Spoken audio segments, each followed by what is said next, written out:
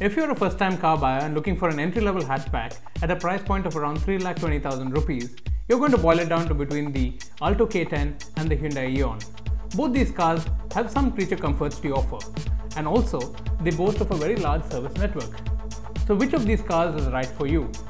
Watch this comparison between the Alto K10 and the Hyundai EON and decide.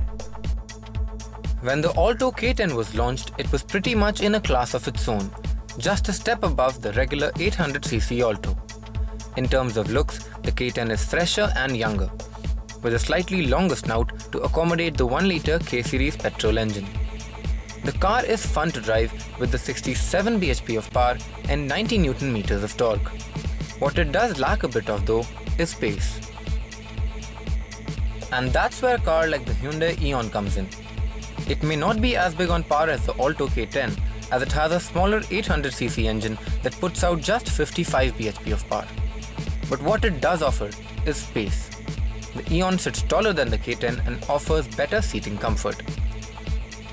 When it comes to seating comfort, the Alto is slightly more cramped than the EON in the rear, although even the EON can only seat 2 people comfortably, while 3 is a bit of a squeeze. Just compare the boot space of both the cars. The EON clearly has an edge with a 215-litre boot compared to the Alto's 170-litre boot. Now when it comes to features, the EON Magna variant and the Alto K10 VXI both have similar features, such as an efficient AC, front power windows and power steering. One extra feature that the EON has is a useful gear shift indicator.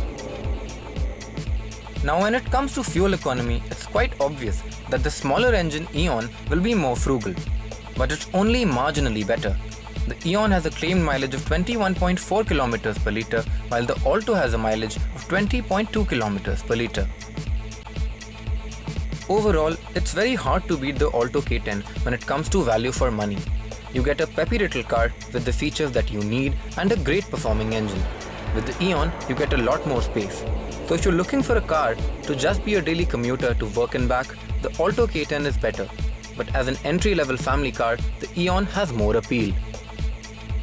For complete test drives on video of the Alto K10 and the Hyundai EON, log on to cartalk.com and go to the specific pages of these two cars.